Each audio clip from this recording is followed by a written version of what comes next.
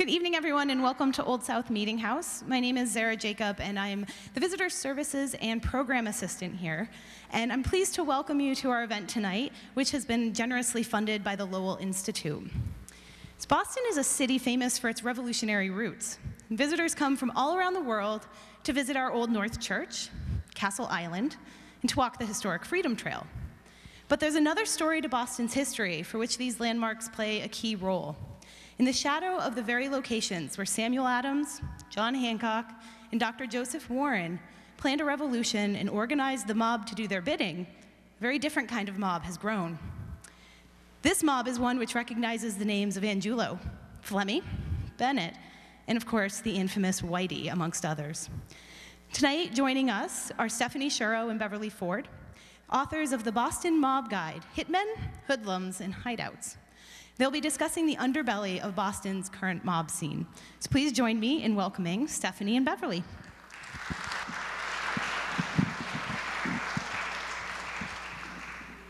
Hello. Thank you all for coming. I'm Stephanie. This is Bev. We really appreciate you coming out to this wonderful building. I love this building. It has so much history, so much activity, and it says so much about Boston. So I'm really pleased that you come to this historic building to hear about bad guys. It's wonderful. So we are often asked, both Bev and I know each other from working at the Boston Herald together many years ago. Really? Here's our subscriber right over here. Thank you. Thank you. There were two of you. I might have been able to stay working there, but that's okay. But we worked together at the Herald, and I'm the author of some other books about Boston history. I'm absolutely fascinated with Boston history.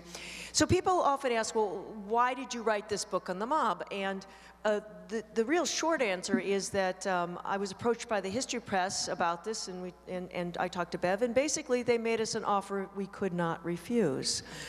So we worked very hard in putting together our idea of what a mob guide should be. So let's start getting into it. So the first question that we had to answer in putting together our book is, why do another book on the mob? And there's a lot of books out there. How many people know, well, you must know over there, Howie Carr and Howie Carr's books, and many of the mobsters how many people have read a mob book here, like that? See, so there are, and many of these are written by the mobsters themselves. So the question we had was, well, why write another one? And as we were doing our real research, we realized there really was a need for the kind of book we did, in the sense that you need an encyclopedia, you need an ABCs, a Mobster 101, so to speak, that explains everything about this history, which is both fascinating and very tragic. Oops, wrong way.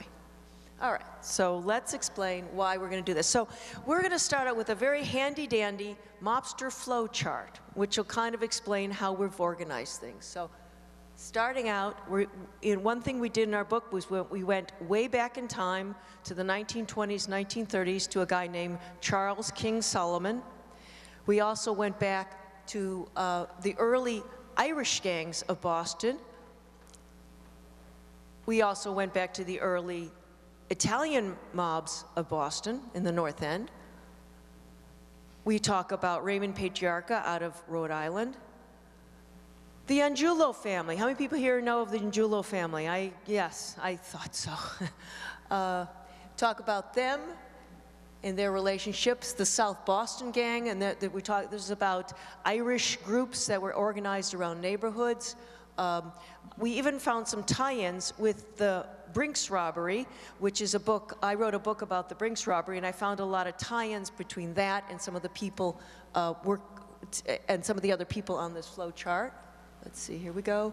And then, of course, there was the Winter Hill gang, based in Somerville. And that led to the Irish Mob War, which was between some of the thugs in Somerville and the thugs in Charlestown, which went on for quite a long time. We'll talk about that a little bit. And then we're going to get into some names that I'm sure you've heard about. Cadillac Frank Salemi, Joseph the Animal Barboza. And then we have to talk about the FBI and their role in this, because not only did the FBI try to catch these people, that in some cases they were working with some of these people, and that's another very unusual aspect of Boston's mob history. Steve the Rifleman Fleming, I'm sure you've all heard of him. And there's people like Johnny Martirano, Kevin Weeks, who was a protege of James Whitey Bulger. So there's our flow chart, but wait, there's more. So here are some of the other names that we cover and kind of how they relate to these other mobsters. I won't go through them, but as you can see, when we were organizing this, it was very hard to keep everything straight. Take a good look at that. Has everyone got that? There'll be a quiz tomorrow on that. So the idea is that this mob history is very complicated and very interconnected. And I think that's a marker of Boston history in general. When you look at the Patriots, when you look at the Brahmins, the Blue Bloods, when you look at many of the Transcendentalists, all of them were interconnected and intermarried, and the same with the mob, only in the mob's case, they were interconnected by blood, by friendship, and then they also were killing each other as well, which made it a little different. So let me go back in time and talk about one of the early mobsters that you may or may not have heard about. This is a gentleman named Charles King Solomon. Has anyone heard about him? He was, first of all, one thing about him is that he was of Russian Jewish ancestry, as far as we know. He may have been born in the United States, or he may have been born elsewhere and naturalized here. And in fact, all the sources indicate that he was born in Russia and brought here, but just the other week I was doing a little more research and I found out he might have been born in Syria and come here, which is another example of the way history is always changing. You think things are set in stone, but you're always finding out more things about him. Well, Charles Solomon, who was later nicknamed King Solomon, he grew up in Salem and worked he was a very good dancer, he worked at a lunch counter, but very, very quickly he got sucked into a life of crime. And so from a very early age, he was involved with dope and dope smuggling, drugs, and prostitution, and running prostitution rings. He actually went to jail, federal prison for a while, but got out, and then something happened, and that was Prohibition. And he got involved with bootlegging and bringing in a very, very vast way, huge quantities of booze. In fact, as in January 8th of 1933, there was a federal indictment that he was one of the people running a $14 million enterprise bringing in alcohol into Boston. But there's one other thing that King Solomon is known for, and that is he ran a very famous nightclub for a short while in Boston. Can anyone remember? Does anyone know what nightclub that might have been? Had a big fire. Coconut Grove, yes, thank you. Y'all get A's. Yes, in 1931, Charles Solomon bought the Coconut Grove nightclub. And so at the same time he was running a lot of booze, he was also running a very popular, very prominent nightclub. And he was in the limelight there. He hated publicity, but he liked to be the center of attention. It was a very odd combination. So he would come to the club every night, dressed to the nines, dressed up, walk around, greet customers, ask them how their evening was going. You like your steak? You don't like it? I'll send it back, get you a new one. And so he played this very prominent role, and he hobnobbed with the stars and everybody that came into the Coconut Grove that night. But he also had a darker side. Even as he was being a showman, he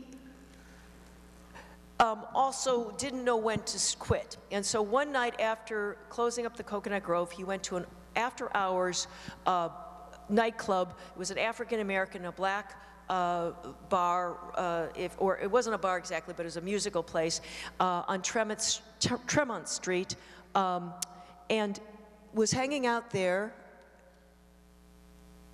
Come on, there we go. This is this is the place. It was called the Cotton Club, and he was at one of these tables. He was with a couple young ladies. He was with his band leader, and then as he was going to the bathroom, he was accosted by 4 men who hustled him inside the bathroom. An argument broke out. Shots rang out. The men fled, and King Solomon staggered out holding his stomach saying, "The dirty rats, they got me."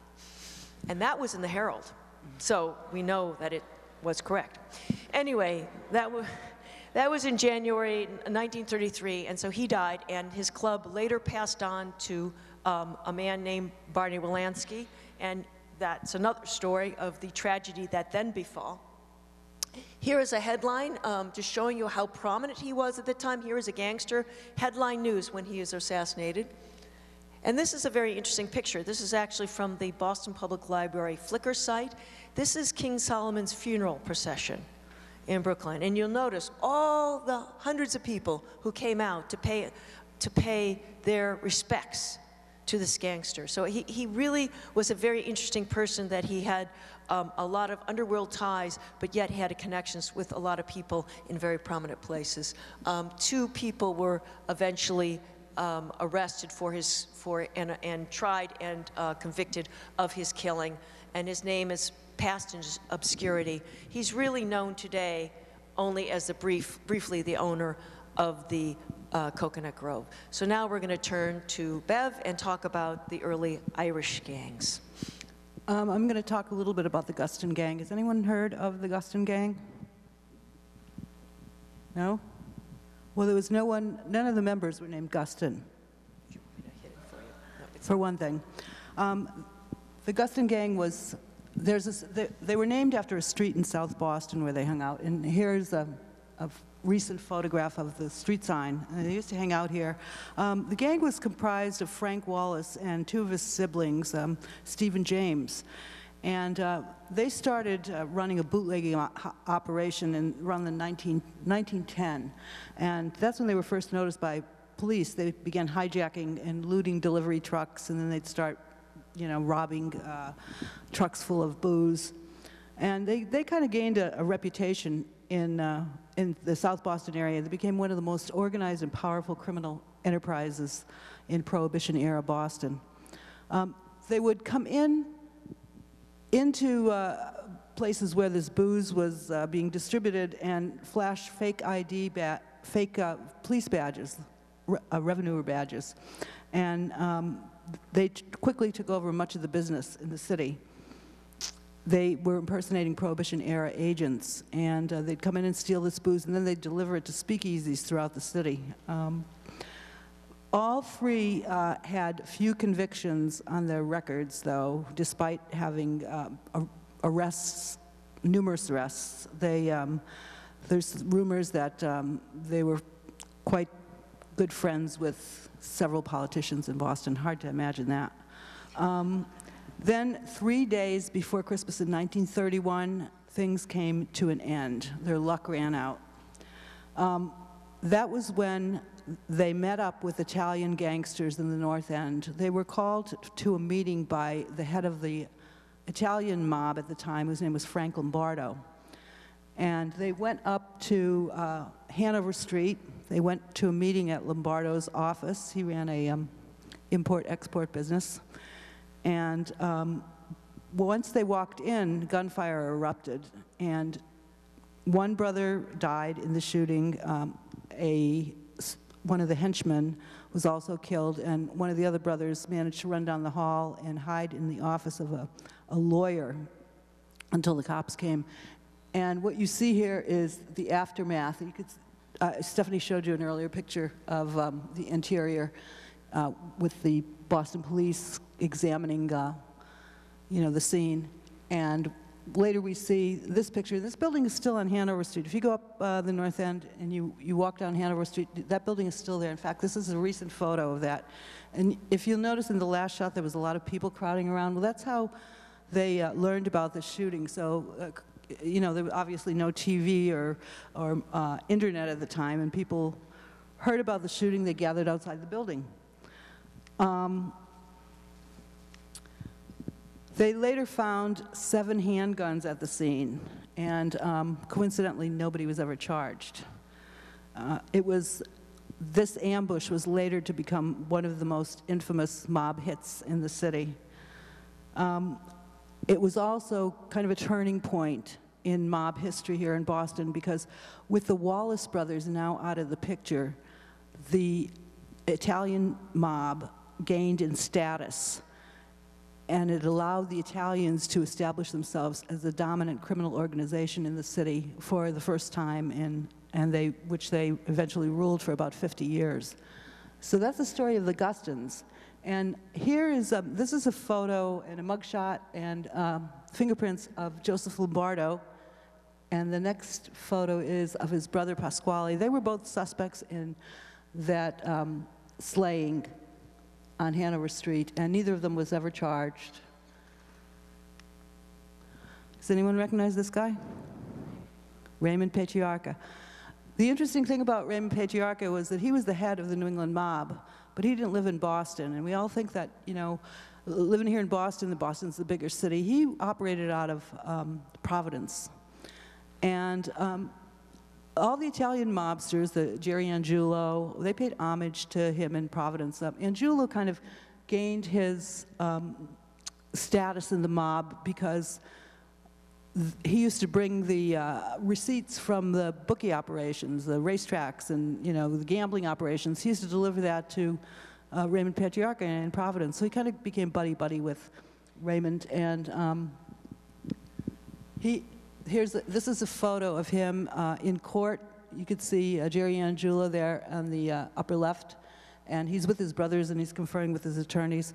I worked for the Boston Herald for a long time, and I covered courts and crime, and I covered these guys when they were in court, and I could tell you, Jerry Angiulo, Larry Zannino, to see them, to walk up to them, they were little guys, and I used to always think, well, how do these guys frighten so many people? They're tiny people, they were smaller than I am, and but Jerry could give you a fierce look, and he was just ruthless. He was ruthless.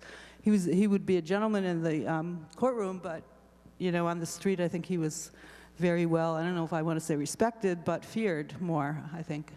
And the Angiulos kind of ruled from the North End, and this is Prince Street in Boston, where the Angiulos were raised by their immigrant parents who came from Italy in the early part of the century. And the interesting thing about Boston is that we live in such a historic area. If you still go up to the North End, you could walk down the same streets that Jerry Angiulo walked. And his home is actually on the right-hand side of this photo. It's the last building here on the right. And you can almost get the same feeling as you walk through the streets that what must have been going on in his mind as you walk through the North End on Prince Street.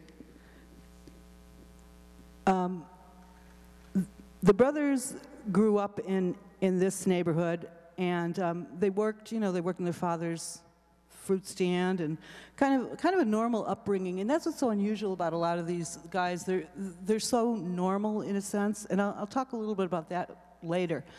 This photo shows where they operated out of. This was their office, so to speak. And a lot of you maybe remember this from I believe it was the 1980s when the federal agents wired this office for sound. And this is what led to the eventual indictments of the Angiulo boys.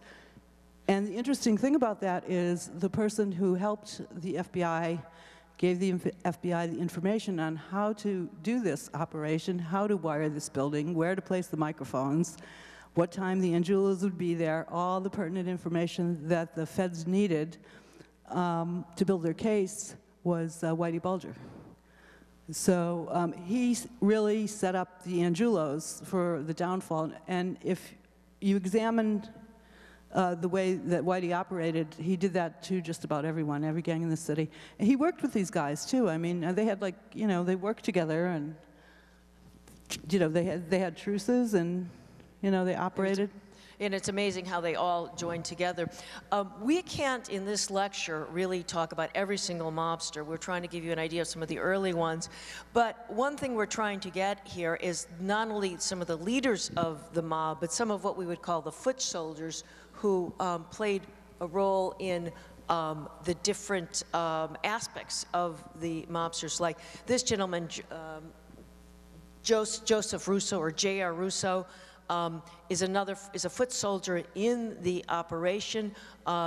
He was the genius with the carbine, is that? He was called a genius with a carbine by Ilario Zanino, who's another mobster. You might have heard that name. He's associated with the Angela family.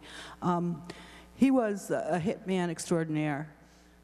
And do you want to talk about what he's memorable for? I was just to say, yeah, he was well known as a hitman, but there's one thing that distinguishes him from other mobsters, and that is it's his voice that is heard when the FBI was able to wiretap a mafia induction ceremony in my hometown of Medford some years ago.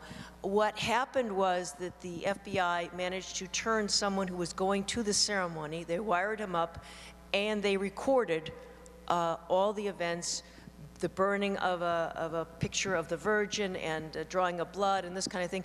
And before that point, there was still plausible deniability that there even was a mafia. I mean, many Italian Americans protested, not without reason, that they were being stereotyped, and they said, well, there really isn't a mafia. Well, this wiretapping in Medford proved that not only was there a mafia, but it had a set of rules and a set of regulations. And J.R. Russo's voice is the one that is heard very prominently reciting these things, leading the ceremony. So he has this kind of notorious niche in this history. Why don't we talk a little bit about our friend Gigi here? Gigi Portello is not a big name in mob history, but Gigi Portello has a very funny story to add to the annals of mob crime. Gigi Portello was at a nightclub on the North Shore one night with some of his other gangster friends, and some rivals drove up and started firing at these guys. I believe he was with Cadillac Frank Salami. And Gigi took one in the buttocks. And he ended up in the hospital where they removed the bullet. And 3 weeks later, the Drug Enforcement Administration stopped Gigi Portello and arrested him. And in the booking procedure, one of the drug enforcement agents just happened to mention that, you remember when you were at the hospital a couple weeks ago? We put a monitoring device in your butt. Well, Gigi didn't take that very lightly. He was pretty serious about it. He went to the American Civil Liberties Union and wanted the ACLU to file a complaint that he had this device in his butt. It got to the point, I mean, I remember talking about this in the newsroom and cracking jokes about it, and I mean, there was jokes on the street, and it ended up that the U.S. Attorney's Office had to issue a press release saying that we did not implant any device in Mr. Portello's butt, but we cannot confirm or deny whether it was done by space aliens or UFOs. And needless to say, Gigi Portello became the butt of many jokes in Boston. We had to say it's it. a bad joke. We'll talk just a little bit about some of the Irish gangs in Boston. And one of the things that's interesting is that so many of the gangs or mob organized crime were organized around neighborhood, which begs the question, and we were asked about this last night, what is the difference between a gang, a mob, an organized crime? And the distinctions really do blur.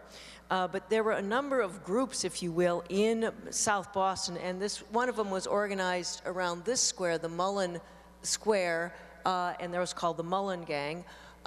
This particular gang, you've known about the Winter Hill Gang, and it was organized around the area of Winter Hill in Somerville, even though at one point it was run by a guy named Howie Winter, but that was just coincidental that happened. One thing about the Winter Hill Gang that I'll touch on briefly is that from between 1961 and 1976, this particular group of people in Somerville and people in Charlestown had huge beefs with each other and other people. It wasn't strictly neighborhood, it crossed a lot of paths, but it was bloody, and it went on. It started in Labor Day 1961 when the two gangs had an altercation. Apparently one particular mobster groped another mobster's girlfriend. He was beaten up. His boss or leader went to the other boss and said, we need to have revenge. Someone refused, and so it started to become a tit for tat, with one person wiping out somebody else and then his brother wiping out someone else. I mean, I've tried to explain all this. It's all explained in the book, but it's really very complicated. It's worse than the Hatfields and McCoys. And one thing I will say about this is that it was covered to a great extent by the newspapers of the day, but the newspapers of the day almost looked at it as kind of a sporting event, a sort of a blood sport, if you will, because the idea was, well, there's these bad guys killing off each other. But we have to take a step back and realize, yes, that might have been happening, but there were wives, there were mothers, there were sons, there were daughters, there were innocent bystanders that were all being affected by this. This picture here is from 1966. This was one of the last of the murders in this gang wars of Connie Hughes. He was gunned down as he was driving on Route 1, going from Malden to Revere. A couple days later, this is Connie Hughes, and a couple days later, his brother, Steve Hughes, was slain. This is a gentleman named Punchy McLaughlin. Many of the people in the gang wars were McLaughlins. Punchy actually survived 2 attempts on his life, and then in 1965, he was gunned down on this corner, West Roxbury, and this is a very chilling picture. Punchy was actually waiting for the bus when someone came up and took him out.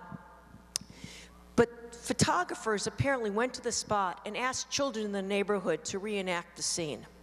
So what you're seeing is, they said, oh, why don't you show us what happened? And so they're sort of doing it kind of gleefully. And it's kind of chilling in the way that this material, these kind of killings were not taken very seriously. And I think there's something to be said today when we're looking at violence and we say, oh, well, they're just killing each other off. We don't have to worry about that. But I think that's a very dangerous situation to fall into. And to illustrate that, this is a shot of Johnny Martirano, who was one of the most notorious hitmen in Boston's history. He said he killed 20 people that he can remember. I'm not going to go into all his victims' names. It's actually kind of hard to find out all the people. But I'm just going to tell you about 3 of them, because I think this is particularly egregious. I mean, Martirano played a lot of roles. He was a hitman for Whitey Bulger and Steve Fleming, and we'll talk about that in a while. But at one point, he did a killing for one of Fleming's brothers, Jimmy the Bear, who just wanted a manager of a black club. It was an African-American, a guy taken out. He had a beef with them. So Martirano decided to shoot this guy who was sitting in a car. There were 3 people in the car. He shot all 3 of them. One of them was a 17-year-old girl named Elizabeth Dixon. Excuse me, she was 19 years old, and then there was a 17-year-old boy named Douglas Barrett. All 3 were African-American, and the coverage of this was said, oh, well, there's this bizarre killing, and then it was never followed up. But it turned out to be Johnny Martirano who was responsible for that. Now we'll talk about another notorious character. I mentioned before how normal a lot of these guys seemed, and you'll see that also in talking about Joe Barboza, and also when we talk a little bit later about Steve Fleming. But Joe Barboza was born of a Portuguese immigrant parents. He grew up in New Bedford. He followed in his father's footsteps and became, tried out a career as a professional boxer, worked as a longshoreman, worked on a local fruit stand. He was good looking. He loved animals. He loved kids. Women loved him. And although he lacked a formal education, he spoke 3 languages, and he was an exceptional chef. He would cook up Portuguese and French dishes. So it's kind of like, sounds like, the ideal man, anyway, to me, anyway. He liked to cook, so. But crime was his real passion, and he pursued it with a vengeance. By the time he was 12 years old, he was in reform school because he was such a bad actor. But despite his criminal tendencies. He never gained notice by the mob until 1958, when he had a legendary encounter with a mob underboss by the name of Henry Temelio. And this encounter cemented his relationship as a mob hitman. One of the stories goes that he was in a bar in north of Boston. He was drinking, and an elderly Italian man was also in the bar. And Barboza was pretty loud and raucous and obnoxious. And he had some words with this elderly Italian gentleman. Well, the mob underboss, Henry Temelio, didn't like what he saw, and because Barboza slapped this Italian guy across the face. And he yells to Barboza, he says to him, I don't ever want you to slap that man. I don't want you to touch anybody with your hands again. After which, Joe Barboza walked over to the Italian gentleman and bit his ear off. And he turns around and he says to Henry Temelio, I didn't touch him with my hands. And that's how the legend of the animal was born. Joe Barboza was a real bad character. He was one of the most notorious and feared hitmen in Boston. He was ruthless. But around 1966, he was careless as well, and he started becoming a liability to his mob handlers. Then, around October 1966, he was arrested on a weapons charge while cruising the combat zone in Boston. And it was that arrest that led to his epiphany, because he sat in jail on $100,000 bail, awaiting his mob friends to come in and bail him out, and nobody ever did. So he sat there, and that's when he realized that, you know, maybe these guys don't want me around. A little while later, he heard a rumor that he was on a mob hit list, and that's when he went to the FBI and turned to state's evidence. This is an example of the letter, which is actually preserved, that he wrote saying, I'm going to take the stand against these guys, and admitting that he would turn state evidence on this. When he testified, he put Raymond Patriarca in federal prison. He also put away 4 mob associates and handed life sentences to 2 others. In return for his testimony, now you have to remember this guy was a notorious hitman. In return for his testimony, he got a 1-year prison sentence, and he was paroled into the Witness Protection Program. In fact, he became the first person in the Witness Protection Program. So he shipped out to California, to Santa Rosa, California. 2 years after being shipped out to Santa Rosa, he gets hit with a second-degree murder charge and was sentenced to 5 years in federal prison. But Joe Barboza used that prison sentence to his advantage. He became a well-known artist and a poet. Despite that softer side, the mafia still pursued him, and they eventually caught up with him. Because shortly after he was released, less than 3 months, as a matter of fact, shortly after he was released from Folsom Prison, J.R. Russo, who we spoke about earlier as the gentleman who was known for giving the oath of omerta on tape to the feds,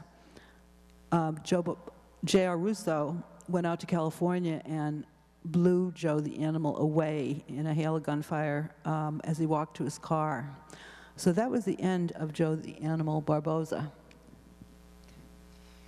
So let's talk for a minute about Whitey Bulger. We're not going to go through a lot of details about him. This has been very much in the news lately, but we're going to look just briefly at one of the key questions about Whitey, and it's why he is just such a fascinating character. Certainly we've been talking about a lot of violent people and a lot of terrible things that they've done, but somehow Whitey Bulger seems to be the one that captures our imagination. Here is him, here he is in 1953 is a very early mugshot. He's in the one from 1955 as a young man. And I think one of the reasons that he is so fascinating is because you see such a stark contrast between him and other members of his family, in particular his his brother Billy Bulger, who is pictured here with the late Joe Moakley. And so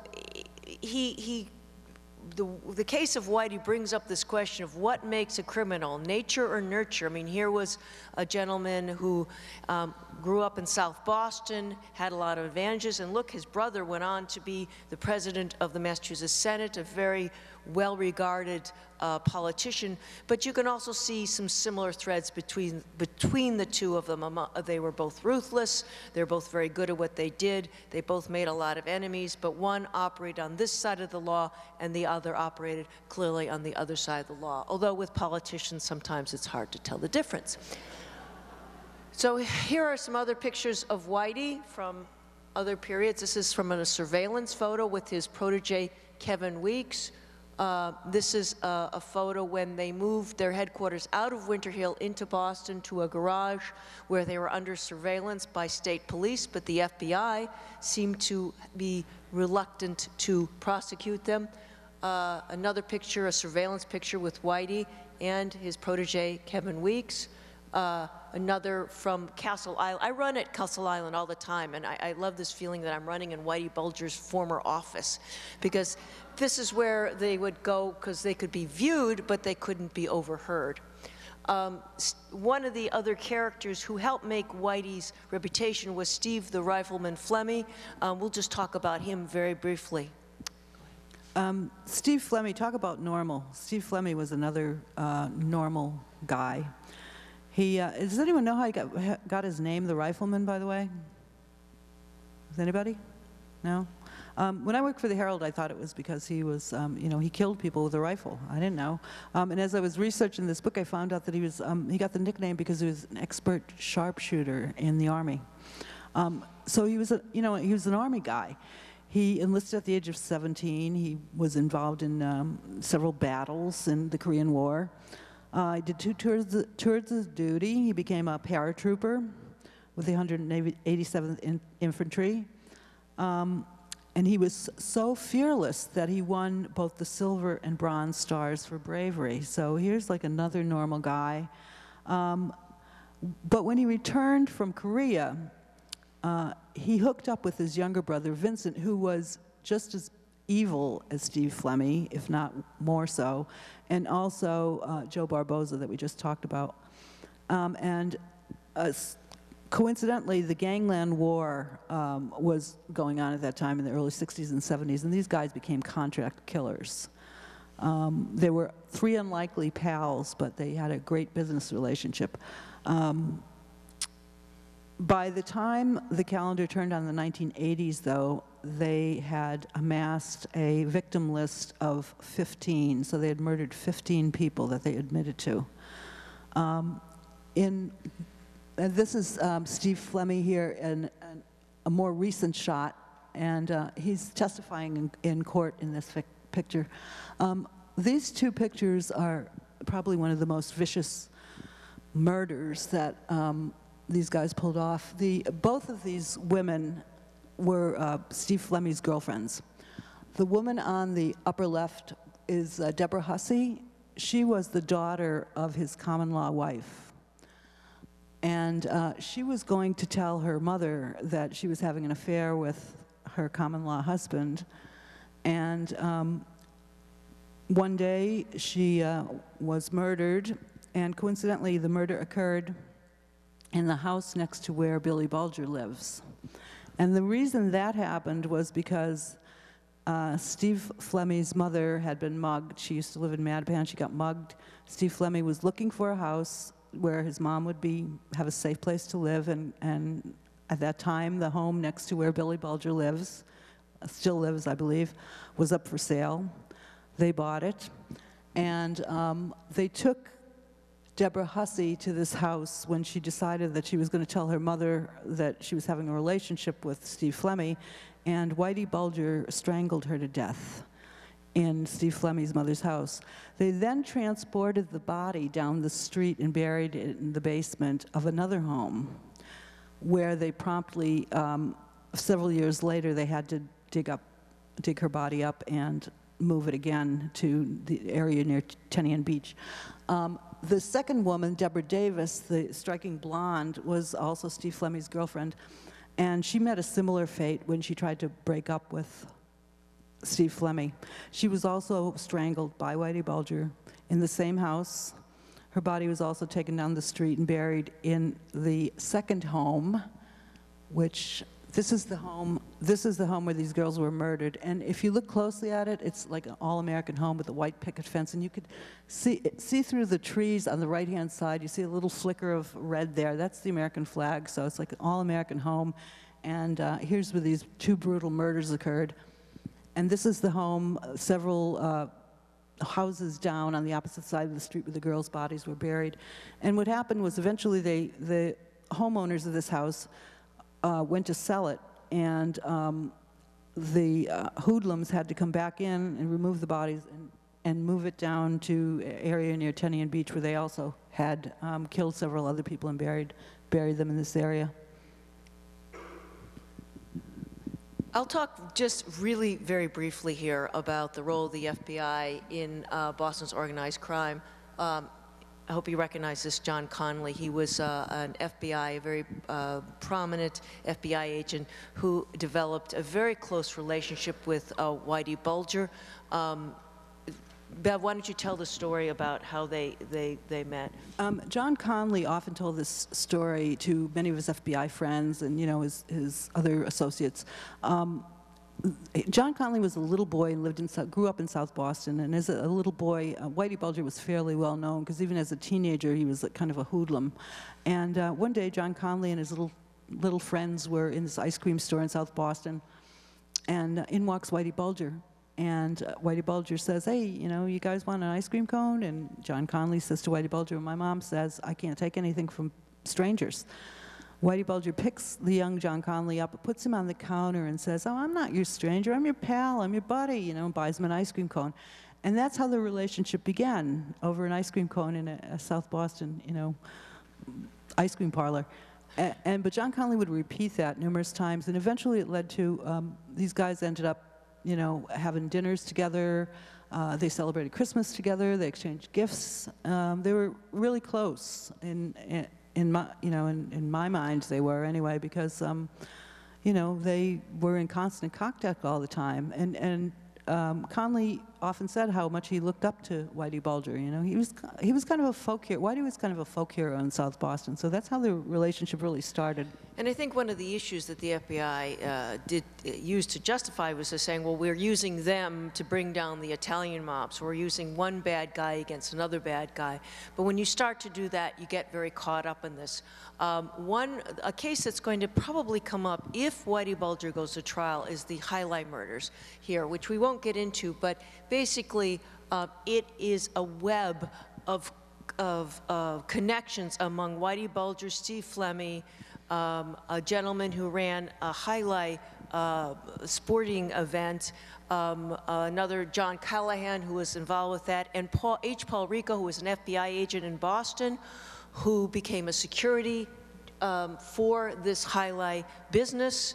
The mob got involved. They got, the owner of the business got concerned that the mob was involved. He was killed. Johnny Martorano was hired to kill him. Then they were worried that another guy might talk. Johnny Martorano killed John Callahan.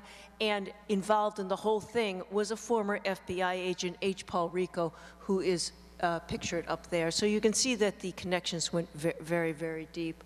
And we'll just go through some of these slides to show you that about the end of the search for Where's Whitey. I think you all recognize this poster. His girlfriend. Headline when he was captured. Is Whitey Bulger today or soon after his arrest? The announcement of his capture. And it all raises the question, though, why did it take so long to capture Whitey? And we have some thoughts about that. We might talk about during the Q&A period. We'll just go through this part fairly quickly. One thing that we did in the book was to include places where events in mob history happened. And this is not just for the lurid fascination, but we discovered as we were doing this that it was all over the city, all over in all kinds of different neighborhoods. So you can't really say that organized crime was confined to any one area. It went all over the city.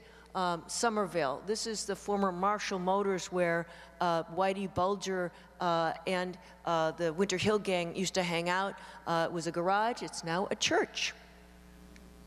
This is a bakery, used to be a bar. It's right on Broadway. I pass this almost every day, right in Somerville.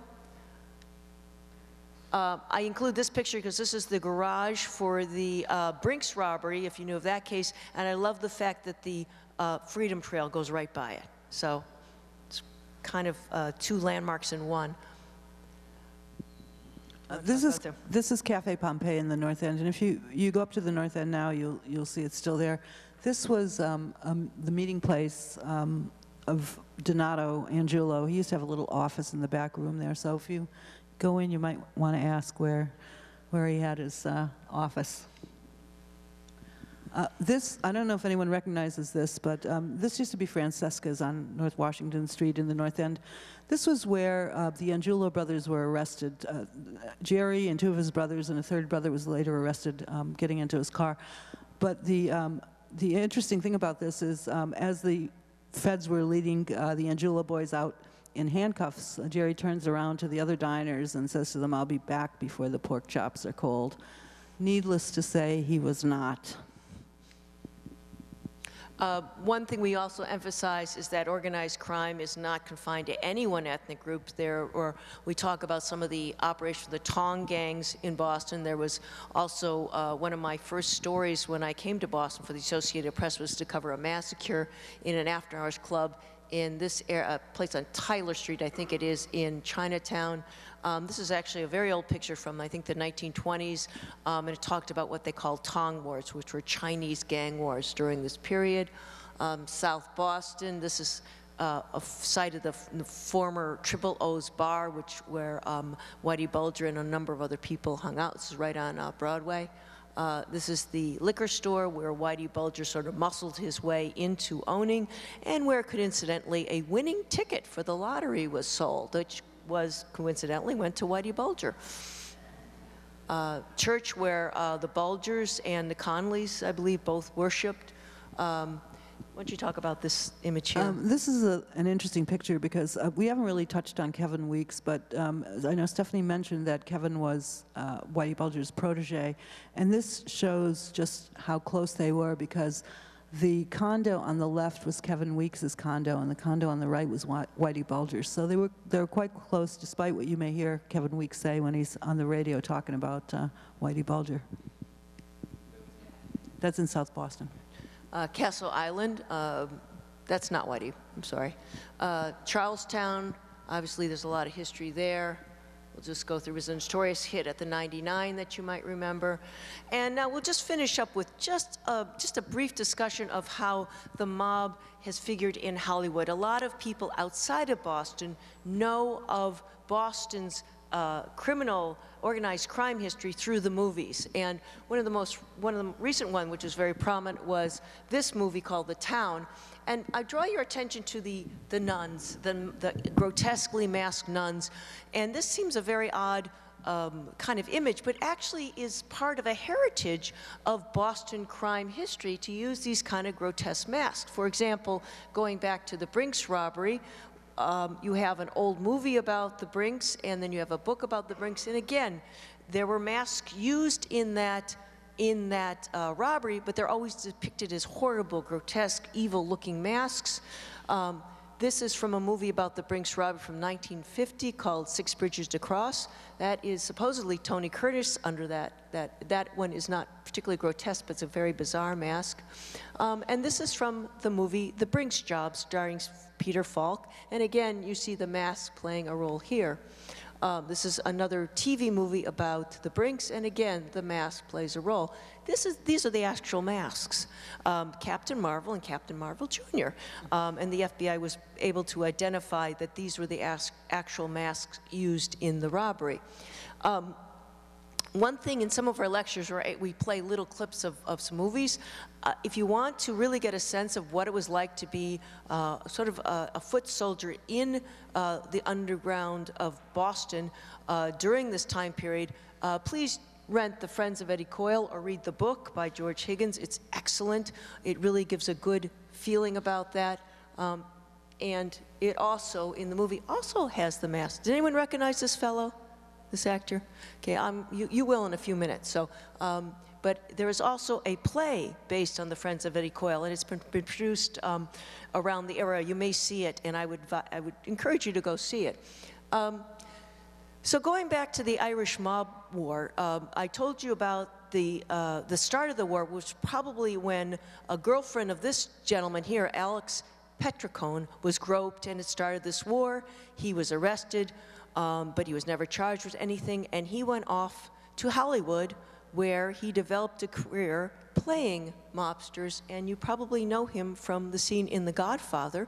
This is actor Alex Rocco, who really blurs the distinction between real life and Hollywood in the way that he was on the verge of being part of this mob. Had he stayed in Boston, he probably would have ended up dead in a hit like some of the other pictures that we showed you, but instead he went off to Hollywood and made a career out of playing mobsters, a very wise career move, we might say.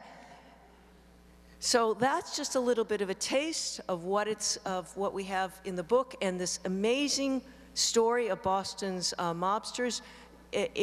We had to remind ourselves, no matter how fascinating they were, and they were fascinating, there is a lot of sadness and there is a lot of tragedy in these stories. So we really appreciate your attention. We'll stick around for some questions, but thank you very much for coming out tonight to hear us talk.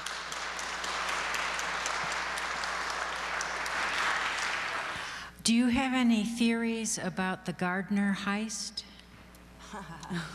You know, I am asked about that all the time, and we considered including this, but because we feel like there's so much still up in the air about that. One of our comrades at the Herald, Tom Mashberg, did quite a bit of research on that. So we did not include it, but you know, it's funny, everyone is so fascinated by this, they might make another book at some point. You want to talk about that at all?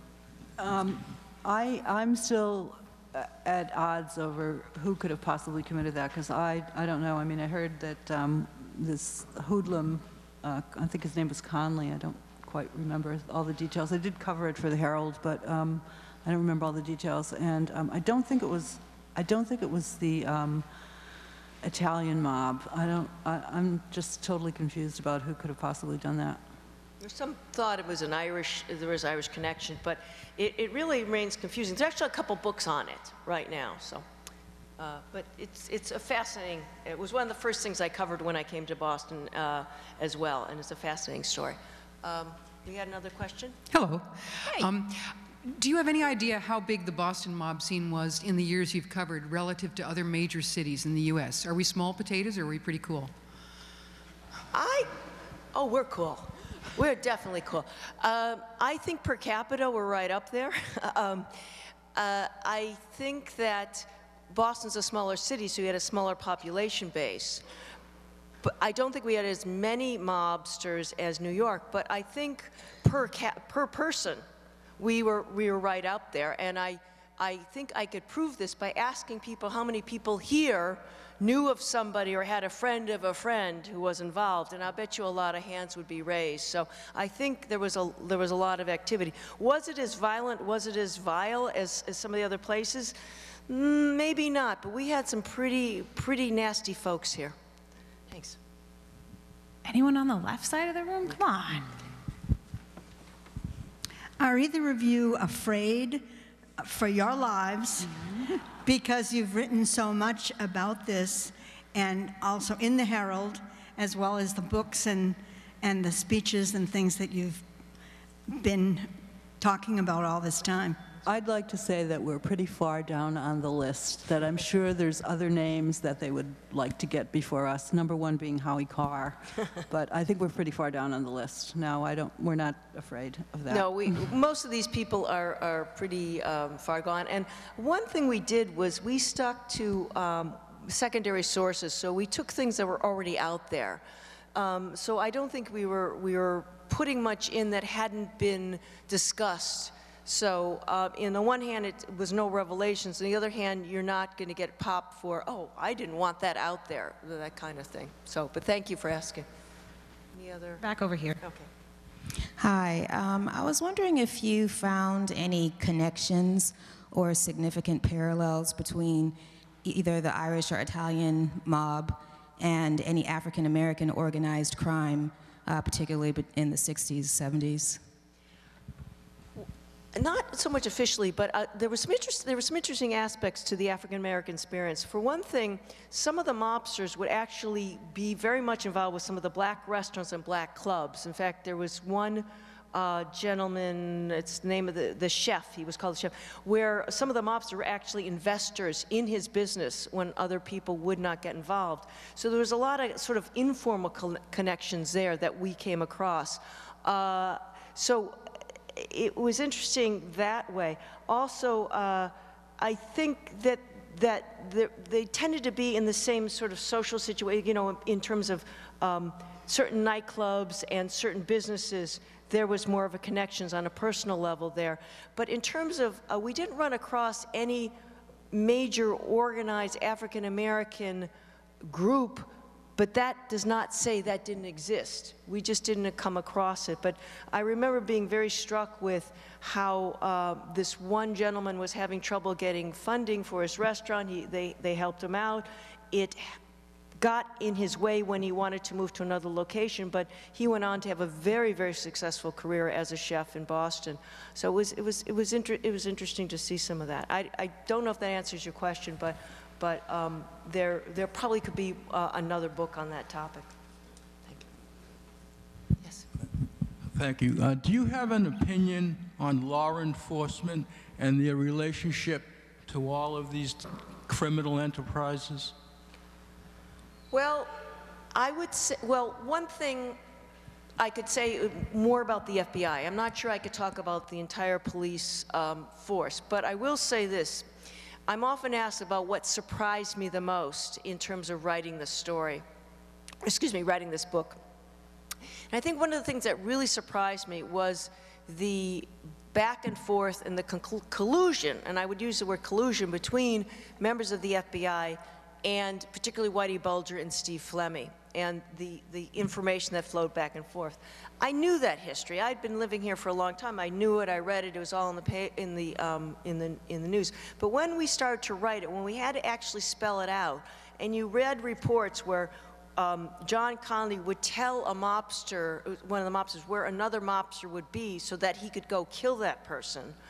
And then there was a case of, I think it's Teddy Deegan, where there was a sort of conspiracy that the law enforcement knew that the people accused of the crime hadn't done it, but they prosecuted them anyway because they wanted them off the streets. So there was a kind of a wink-wink on that. The other thing I think was striking is that the Bulgers were not unique in having families with people on both sides of the law. So I think there were a lot of close connections. Now, this is not to imply that the Boston police were corrupt in any way. This is just to imply that there were a lot of connections. I think what was terrible was the FBI's use of Whitey Bulger as informants, and then look the other way, where they committed some really heinous murders, These girls, for example. How could they not have stepped in at that point? But apparently they didn't. Do you want to add anything? No? Okay. Hi, I was wondering if you could talk a little bit about the psychology of these guys and their whole underworld enterprise. I mean, were they self-proclaimed bad guys? Were they proud with their black hats? Was there some kind of delusion or righteousness about what they did? Did they feel like they were getting some sort of right thing done in society that society wasn't doing? Was there fear in over their heads, that kind of thing, or some combination of those? Well, it's interesting because we did think about that as we were doing it. There are a couple things you could say about that. One is that many of these guys were not unintelligent. They were very smart. So you figure that they were not dumb. It's not like they did crime because they couldn't do anything else. Some of them had a lot of self-aggrandizement, that's for sure. But I think part of it harks back to the immigrant mentality of being not part of the power structure, so you don't owe anything to a power structure. If you start with the Italian, the mob, I mean, this was happening about the time of the Sacco Vanzetti case, of which there's a lot of information. And I think the emphasis was, you Italians are not welcome here. I mean, I'm very much a student of that case, and there was very much that emphasis. Same with the Irish. Same with the Irish. There was a kind of the anti. And King Solomon, being Jewish, I think there was one interesting quote from him where he was questioned, why are you so prominent? You're doing these things. And he said, because then they accept me. I'm their host then. And then he's accepted by the rest of society. So I think there was a sense, more of a sense of being outsiders who didn't owe anything to the structure, that therefore they could work around it. You owed it to your family. Many of these people, aside from Whitey, some of these other people had like kind of normal lives. They had wives, they had children that they kept out of the business. That was part of the rules. That was part of the old rules of the mob game. You didn't target people's families. You targeted them. So I think that's something that's passing by the wayside now, but I think that was part of it. And I think also that you saw that, at least in Whitey Bulger's case, and I'm sure in the Angiulo's case too, they kind of were protectors of the neighborhood. They were considered Robin Hoods by their, their colleagues on the street, the storekeepers and the neighbors and stuff. So there was that aspect of it as well.